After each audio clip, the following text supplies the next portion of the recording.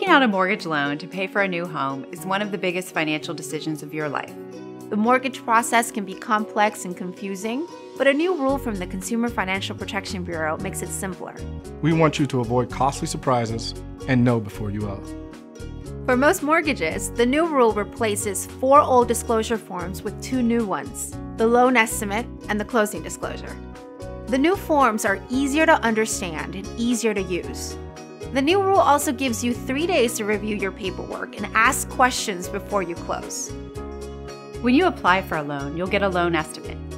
This form helps you understand your options and choose the loan that's best for you. Consider applying for loans from at least 3 lenders so you can shop around and compare different loan estimates before choosing a mortgage. When you're ready to close, you'll get a closing disclosure. This form helps you avoid costly surprises at the closing table. Compare your loan estimate to your closing disclosure to see if the offer has changed. For help when you're reviewing your new forms, visit our interactive feature that explains the forms. You can get definitions for financial jargon and see what to look for on each page. The CFPB has tools and information to help you shop for a mortgage. Check out Owning a Home, an online resource where you can review loan options, explore interest rates in your area, follow our closing checklist, and more. The CFPB is a government agency that protects consumers.